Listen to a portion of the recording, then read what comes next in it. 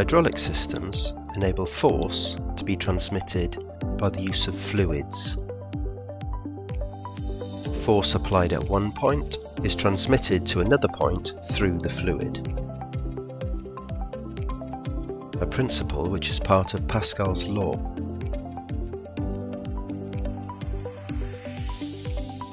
A change in pressure at any point in an enclosed fluid at rest is transmitted undiminished to all points in the fluid. Okay, but what does that actually mean? In this lesson, we'll express it like this, and look at each part of the statement in detail to make it easy to understand.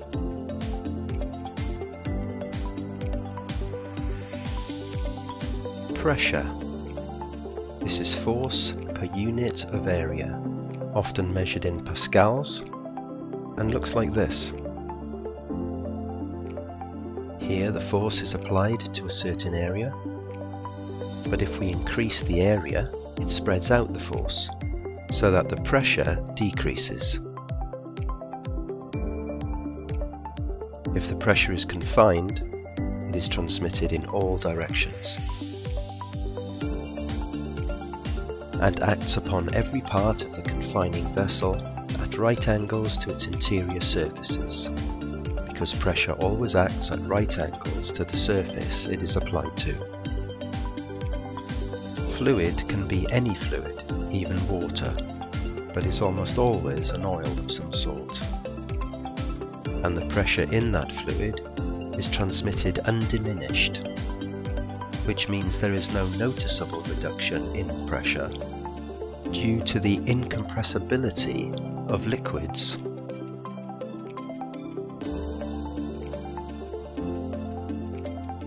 And finally, the pressure acts equally upon all equal areas. Okay, let's think about this. If the pressure is transmitted equally upon equal areas, what if the areas are not equal?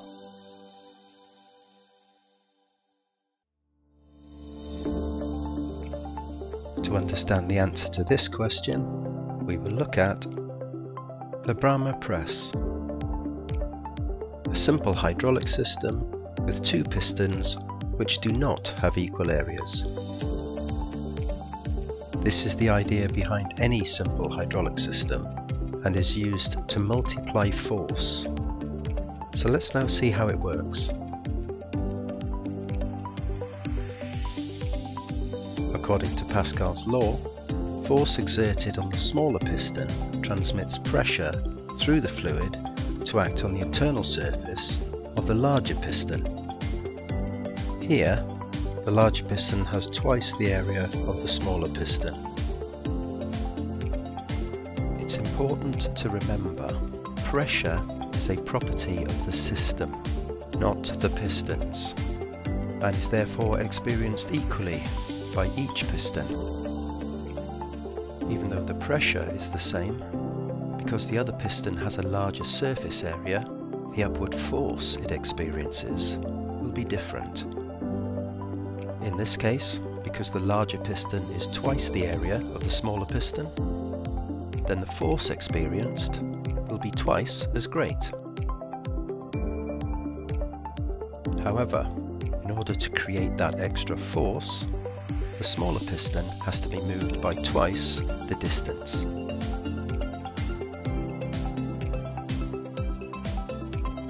In this system, the larger piston is 10 times the area of the smaller piston. Therefore, the force applied to the smaller piston is multiplied by 10. However, in order to create that extra force, the smaller piston has to be moved by 10 times the distance. So, let's now test your understanding using a working model. As you can see in this model, the larger piston on the right has twice the surface area of the smaller piston on the left. Let's imagine we need to extend the larger piston to the top of its stroke. That means we need to move it by 1, 2, 3, 4, 5 divisions on the scale. Therefore, how far does the smaller piston need to move?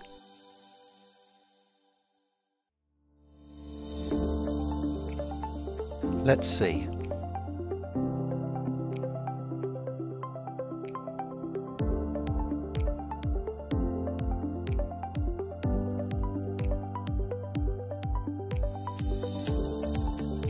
The smaller piston has moved by 10 divisions, twice as far as the larger piston.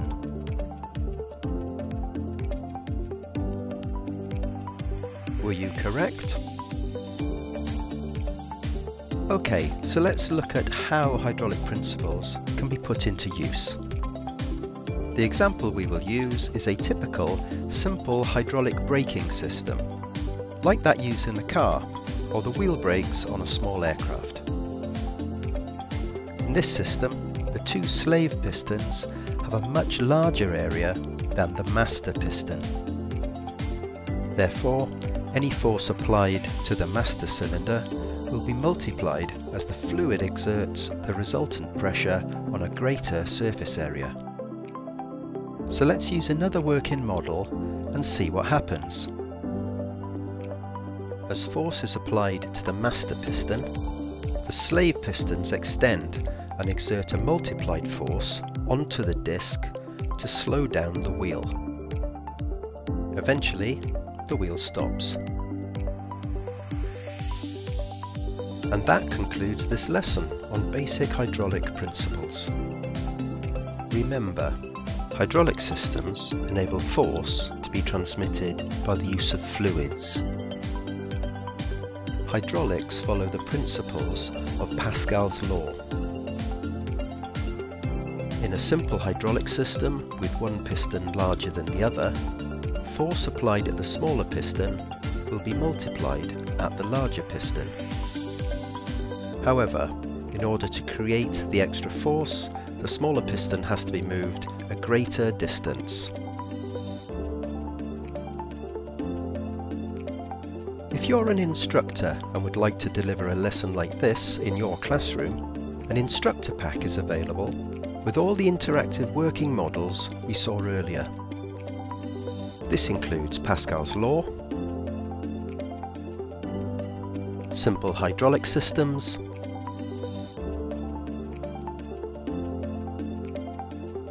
hydraulic brakes, and other components like a non-return valve,